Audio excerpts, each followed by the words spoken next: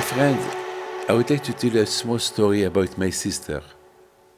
When she was a baby, my older sister, she lived in Ashdod.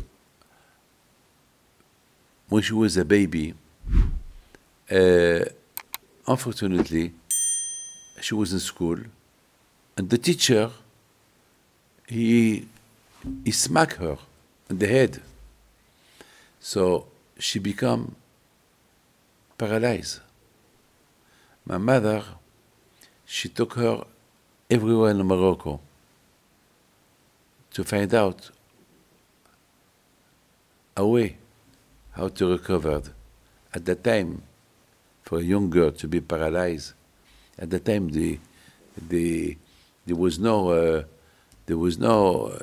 the technology that we have today and the medicine. Today things change, but at that time people, the doctors couldn't understand such a thing. So all what my mother did, she took her to graves of tzaddikim, to some doctors, and then there was nothing you can do. As you know, my father, he used to do the Hilula of Rabbi Shimon Bar Yochai and the Hilula of Rabbi Meir Baal HaNes. On the day of the Hilula of Rabbi Shimon Bar Yochai, a lot of people, they came to the house, and my father, he gave a speech, and my father talked about the secret of the Torah that Rabbi Shimon Bar Yochai revealed, and with his zichut, Mashiach will come. And then he started to give blessings to people. My sister, she started crying. She told my father, Papa, well, it's beautiful what you talk about Rabbi Shimon Bar Yochai, all the miracles that he did. What about me? What about me? Look, Papa, I cannot walk. Already 2 years, I cannot walk. At that time, there was no wheelchair. So she was just sitting, lying in bed. My father and my mother, they heard her, and they were crying. My friend, in the middle of the night, my sister, she was screaming.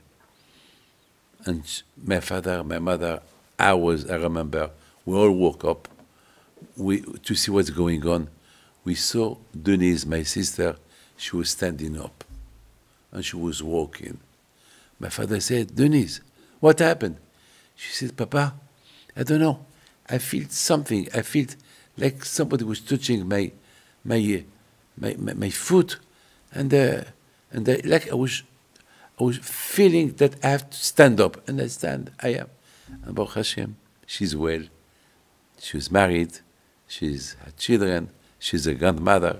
Baruch Hashem, this is the zichut of Rabbi Shimon Bar Yochai. Alav Shalom. May his zichut be with you. Amen. Thank you.